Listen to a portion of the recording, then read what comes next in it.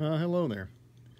I have a Holzfforma 372XP here, and I thought I would, I was in the middle of cleaning this thing up after working it. Thought I'd make a short video.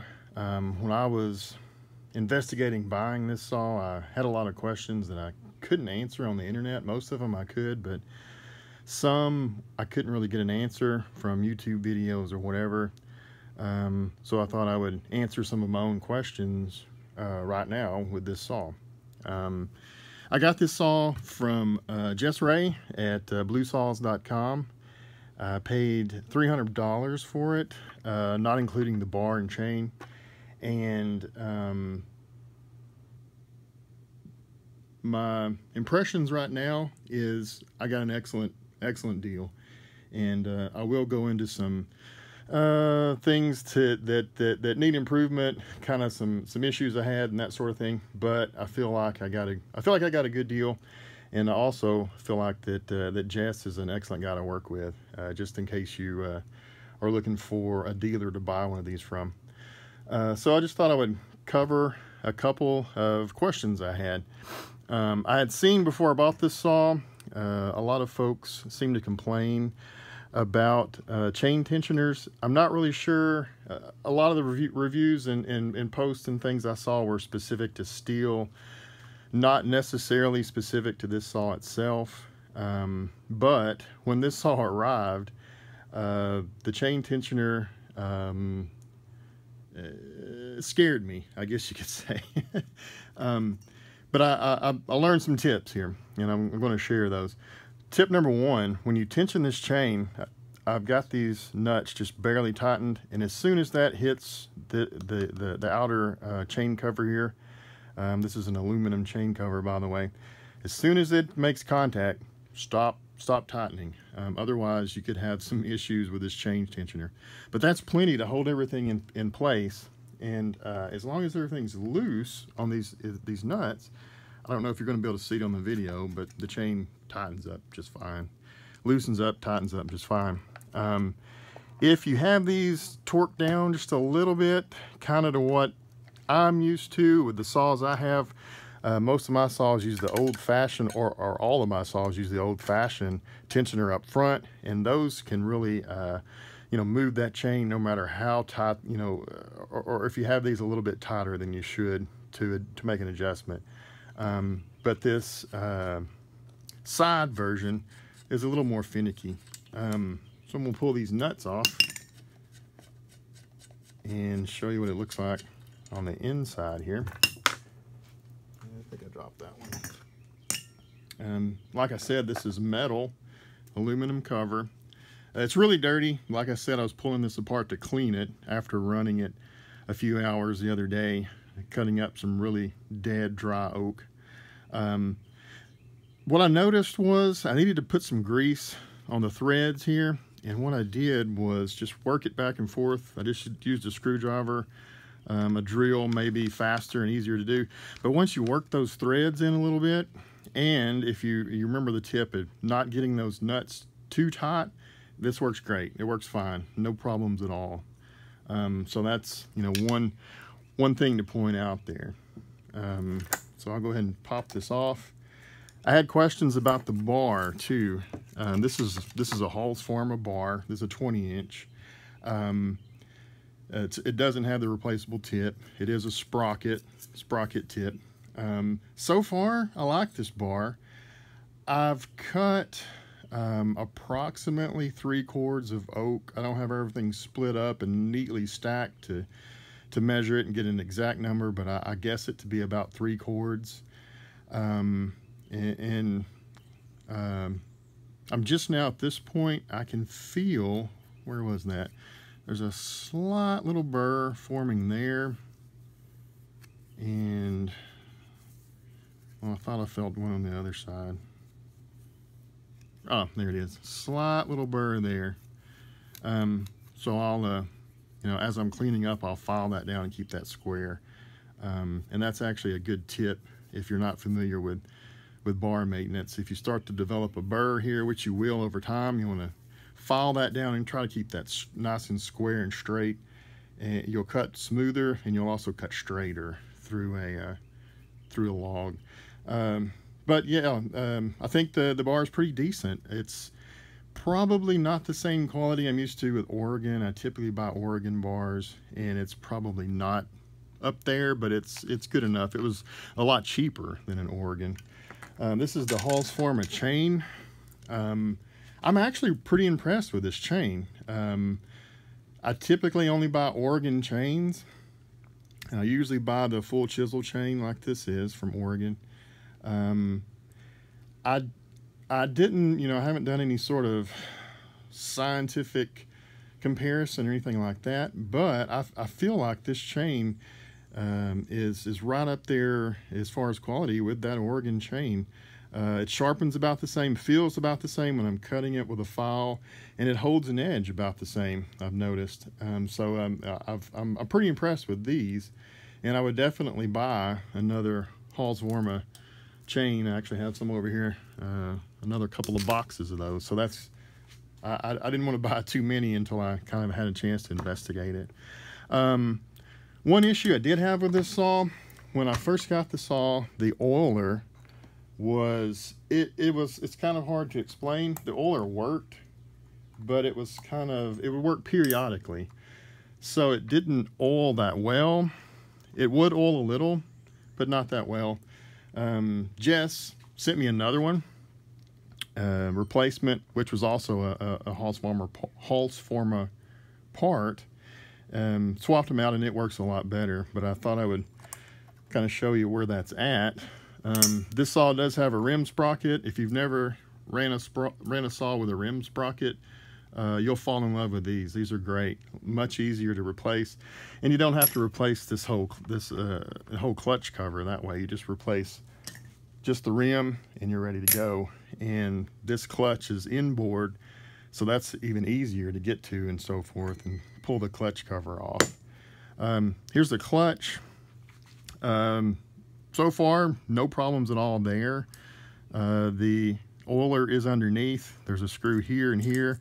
I didn't loosen this off, but Jess even sent me a tool here to pull that clutch with. I didn't do that ahead of time, so I'm not going to pull it off here.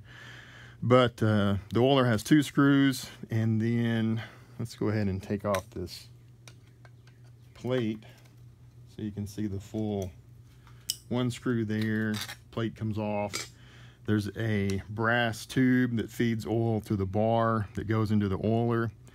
You do not have to, once you pull the clutch off, you do not have to disassemble this chain brake. I've seen videos on sorry about that, on YouTube, where folks are disassembling the chain brake to get the clutch, to get to the oiler. You do not have to do that. All that I did was pop the chain brake forward. That gives a little gap here, and then you can grab the spring. Keep in mind this clutch, the clutch will be out of the way, and that little amount that you can pull that spring up gives you plenty. Trust me, I did it twice. Plenty of room to pull that oiler out with the tube still attached. You can slide it under, slide the new one in, and you're ready to go. So those were a couple of questions I had in that area. I've seen some reviews on the Stihl chain brake levers that apparently they're kind of weak and they break, and this one to me feels pretty good. I've used it several times. Actually used it once for real while I was sawing. I got a little kickback, which I usually don't, but being kind of unfamiliar with the saw, I got a kickback by accident, and it popped the brake, and it did work, did function for me. It doesn't feel real flimsy to me. It feels like others I've had. I don't currently have a saw with a working chain brake. Most of mine are too old. They were built before chain brakes were invented, but it seems fine on this saw.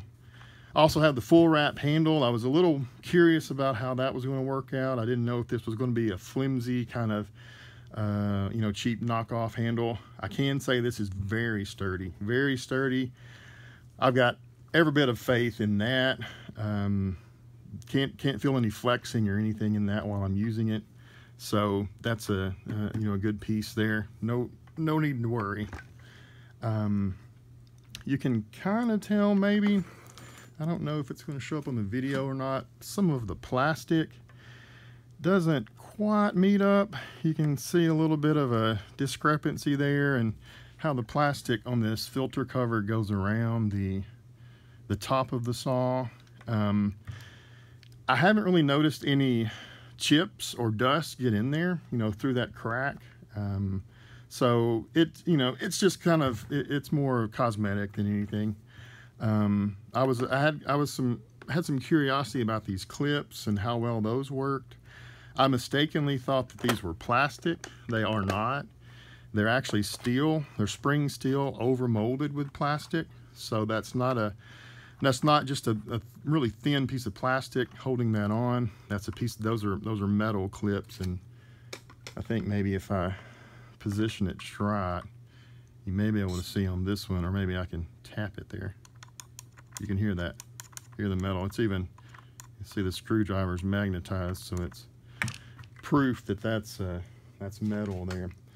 The filter is attached with just a standard wing nut. I believe the real saws, the Husqvarnas, have a plastic thumb screw.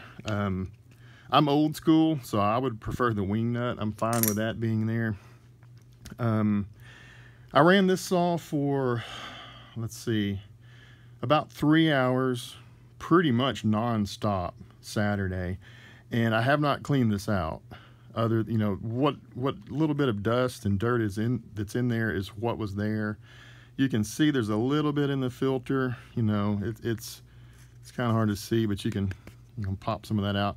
That's as much dust and dirt as I built up in these oaks that I was working on.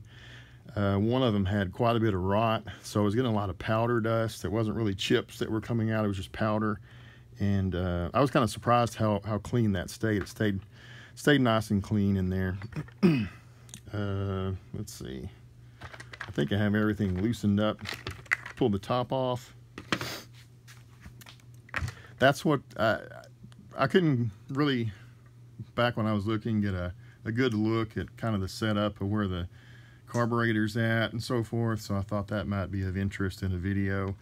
The flywheel is actually sucking air in through these grate.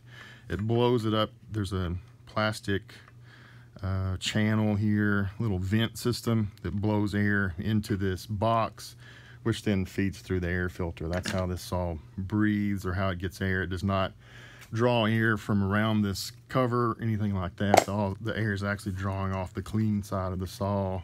Some people call that, the clean side. Does not have a throttle lock. I'm a big Echo fan, and my Echoes have throttle locks, so that was a little bit different for me. I do like the fact that it has a simple start-stop switch, and there's a choke lever. I don't really want to knock Stihl, but I'm not a fan of that Stihl thumb switch that's over here. That's your run, stop, choke, start. I've worked on enough Stihl chainsaws and had that little brass piece fall out and not know how to get that back in the right way, and I really don't like those. I really like a saw, like I said, like an Echo, that has a separate start stop, separate choke, and a throttle lock. The throttle lock, this saw does actually have a throttle lock, but it's built into the carburetor. Once I pull the choke out, push the choke back in, it's locked, and if I pull the trigger, you'll be able to hear it unlocks at that point. So I pull that out, and then the starting procedure would be to pull a few times. It's going to pop, push that in. Once it cranks, it's going to have a little bit of throttle applied, and you squeeze the trigger, and now you're back down to just a regular idle. That's fine with me. I would really prefer the lock on the trigger, but at least we do have a separate choke, throttle lock, and switch. Like I said, I'm kind of finicky about some things. This carburetor is an HLIC. That's the Chinese carburetor. This is not a Walbro. It's a Walbro knockoff carburetor. It's okay, I suppose. One thing I did notice that was good, I was having trouble getting this thing dialed in, and so I ordered the gasket diaphragm kit for the actual Walbro carburetor. K10HD is the kit number. Fits perfectly. So if you're, just in case you wanted to know, that fits perfectly. I put that into the carburetor. The performance improved as far as the smoothness of how the engine would run and so forth. But I noticed over the course of yesterday or Saturday, and then the next day, I played with this for a little bit on Sunday afternoon after church. I discovered that what was actually happening had two problems. One was that the gaskets and diaphragm inside that carburetor weren't the best, and the other issue was, if you can see this, my low screw here is backing out on me. As I ran this on Saturday for that 2 or 3 hour period, I had this dialed in perfectly when I started, and I kept up with the revolutions that it took. It's something like 1 5/8, I believe, is what this worked out optimal on, on this particular saw. By the end of the day, I was having trouble with the saw idling. It would only idle for a few seconds, it would die. Then it would be a little hard to start. I had to do a few more pulls than I would really, want to do. So I screwed I suspected that this was happening. I screwed the screw in to bottom it out, and it had moved about a turn. Maybe a little more than half a turn. I repeated it the next day, splitting up some big rounds. I had several rounds, and I was using the saw just to split those into quarters to make them easier to get up on the splitter. And I ran about an hour, and it moved again, but about maybe 1/8 of a turn. Just a little bit of a turn got it back to where it should be. So that's something I'm working through, trying to decide whether I like kind of playing with the carburetor, trying to get this one to work. That's something that I'm kind of, something about me. I just want to make this one work. At some point, I'll probably give up, and I've seen the actual, I don't have the part number for the correct Walbro carburetor, but they are available on Amazon. Free shipping if you have Prime. Free shipping $80 for the real deal carburetor. So if I can't fix the low screw side, that'll be my next move. I'm not going to go back with the Chinese. I'll just get the $80 Walbro and be good. I had some questions before I bought this saw related to the pull start. I had read some reviews and saw some videos. Again, I think these were kind of geared towards Stihl, but it made me kind of curious if it was a common problem across all Holzfforma saws. This one so far is rock solid. I've had the carburetor problem, so I've been pulling on this quite a few times. The plastic on this part here seems pretty. It's sturdy enough. I mean, sure, it could be made out of aluminum or something like that, but it would add more weight. But it's sufficient, in my opinion. This to me reminds me a lot of the design that's used a lot on Echo. I haven't broken into a new Echo. All my Echoes are really old, but this is a similar design that they use. They have the metal pawls on the flywheel here, and then you have 4 catch locations for those pawls, so they can catch either here or there. Spring seems pretty sturdy. I did have one gentleman post to a comment I made on Facebook that said that his plastic post where the screw is attached broke. His short-term solution was to drill through and use a machine screw, and then he replaced this with an actual Husqvarna piece, but it feels fine. That would probably be the only way that would fail, if that post broke. I don't see an issue with these metal, metal paws on the flywheel. The springs seem like they have a decent amount of tension to always keep them pushed in the correct location. So I don't really foresee a problem there. The coil's working really good so far. I've read some of the Holzfforma coils aren't the best in the world. Did want to point out the wire to me feels a little hard to explain. It's almost like the insulation's a little squishy, I guess you could say, especially around this boot.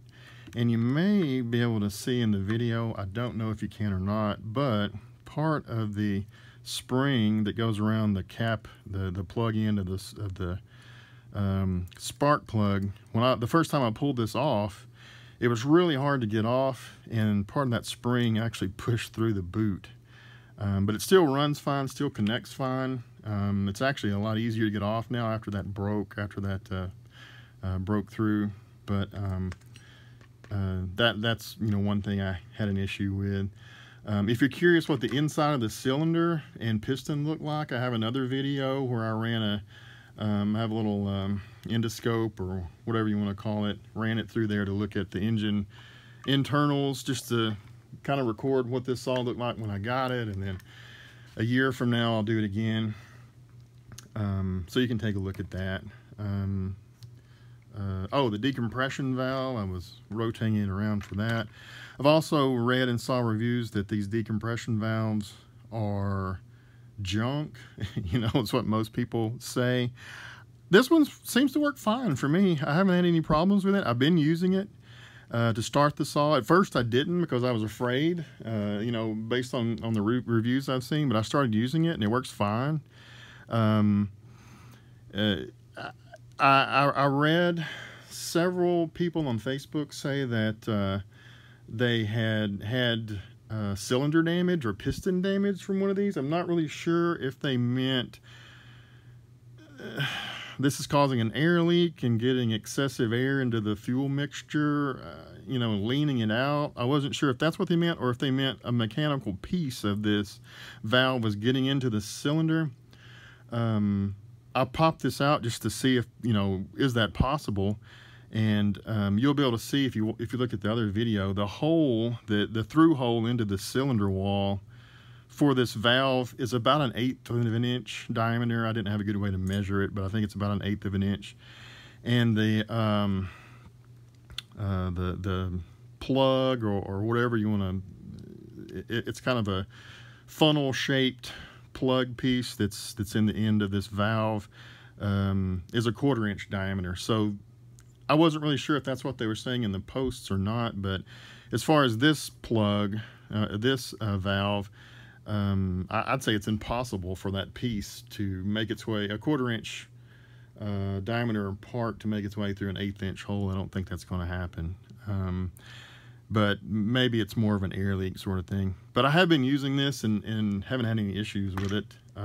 Starts fine. Actually, it seems to start easier, and not just from a compression standpoint. I know it makes the pull easier, but it actually seems to to fire easier under that lesser compression. Maybe that's just my imagination. The muffler,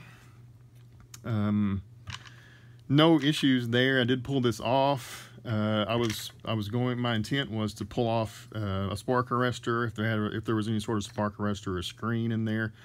There was not, and this is actually just a hollow can. There's no baffles or anything in there. Hollow can with this tube welded on. Everything seems pretty sturdy. As far as this, this bracket, which I suppose its intent is to kind of prevent that muffler from shaking around too much, doing that sort of problem. Oh, this reminds me of another thing. When I was mentioning the tensioner, something I thought was interesting. There's a hole here for, I'm assuming, for one of those old-fashioned tensioners like I like. I would guess maybe these housings are designed to be used for more than one saw. I work in engineering, have been in product design and so forth for many years, so I know how castings and different parts can be shared across different model families and so forth. So so the first thing I thought of when I was having trouble with the default chain tensioner was, well, I got a hole there. I'll find one that fits that and change that out to the style I like. And that could be possible. If anybody knows, maybe you could add to the comments if you know what particular Husqvarna model that hole is intended for. You know, I may look into buying the tensioner that fits on that hole. So that might be a but like I said, it's working fine. If it ever breaks or starts to give me more fits, I would be inclined to go that route and just not use the fancy outside tensioner. I'm old school, so the old school method would be fine for me. Let's see what else. The plastic. I saw some reviews. I saw one gentleman's YouTube video where he had a break in the tank, I guess maybe in that area. I'm not really sure, but he was running in a real cold condition. I haven't noticed any problems with that, but you know, it doesn't seem that flimsy or prone to break. Seems fine to me. The fill plugs. I know that there are a lot of complaints on these leaking. I'm not sure if you can see or not, but there's a little bit of seepage right there. This tank is about 3/4 full, and there's a little seepage. Yeah, I think you can see it. I can see it in the camera. That's all I ever see as far as a leak, and I think that's just because you know, the tank's full. I'm flipping this around. That gas is building up a little pressure. That's all I ever see there. And I never see any sort of leak at all off the oil side. It's never leaked. Usually if that seepage is there, I might snug it up a little.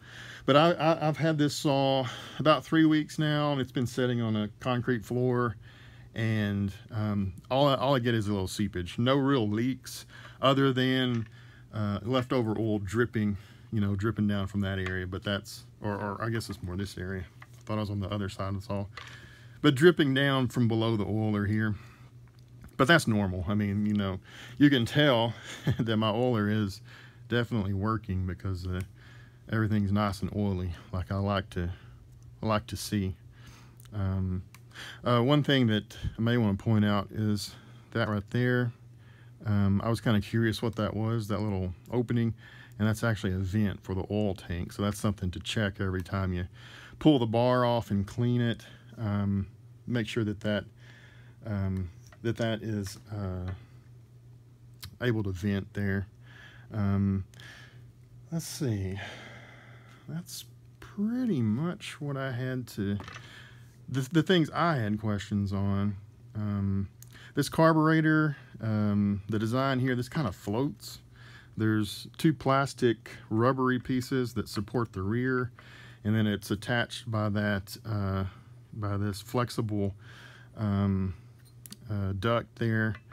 Floats around. The gas lines, the impulse and the gas line, to me seem all right. They seem flexible and everything seems good there. I don't know how good of quality that is, and I don't know how that's going to look in a few years, whether those dry out or not. And this is the vent for the gas tank. Comes up in that location. 2 screws, one here and one here to pull the carburetor out. It's fairly easy to get to. I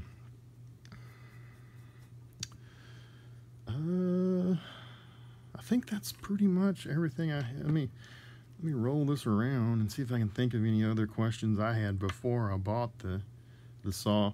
Once again, you know, I gave $300 for this. I was really I didn't know what to expect. You know, I knew it's a Chinese knockoff of a really good high quality saw. I was really easy with it at first, really easy, because I was afraid the plastic was going to break or this or that. But you know, Saturday I was pretty hard on it. I was pretty hard, and I was treating it like you know, like one of my other saws. You I'm not real hard with them. I don't throw them around and abuse them, but I was really putting some pressure on it, making the cuts and so forth, and it was taking everything I could throw at it. I really like the power. It's got plenty of power for this. You know, I cut on firewood. That's what I needed the saw for. Plenty of power for that. It does have an NGK spark plug, just in case you wondered if, you know, if it comes with a Japanese spark, a Chinese spark plug. It's an NGK. I assume that's a real NGK. It looks like an NGK. I put NGK in all my saws and trimmers, blowers. I put NGK in everything, and I like those. Never had any problems with those. Well, I guess that's about it. It did come with, let me see if I have those. It came with these spikes, dogs, whatever you want to call these. Came with a set of these. I had these on there at first. A little embarrassed to admit this, but I kept catching that one on the back of my leg, the calf of my leg, as I was walking. I usually carry the saw by the handle, and I kept catching that one. I actually dulled it up with a file so it wouldn't be so sharp. And then I switched to these smaller, which I think are basically knockoffs of the real Husqvarna, you know, what the 372XP would come with. These didn't come with a saw. I bought these off eBay, or I'm sorry, Amazon. And well, that's upside down. I don't know. I kind of don't like these either. I need something somewhere in between. And these are too big for the trees around here. You know, the bark that we have is not really that. I don't need anything that aggressive. But these are a little not aggressive enough. So I'm thinking I may cut these down and customize those. But I don't know. I haven't found what I want to do there yet. The spring mechanism on the trigger, I saw some questions about that on YouTube and different, you know, Facebook. Feels good to me. I mean, these feel every bit the same as my Echo saws, as far as the tension, the amount of force it takes to you know, to pull those and push those in. Seems fine. I don't think there's too much of a problem there. I could be wrong, you know, they could snap at any moment, who knows. But I think that's it. I think that's about all I wanted to cover, unless I think of something else. And I think I'm gonna shut off the video now and get this thing cleaned up and back together and ready to get at it again. Thank you.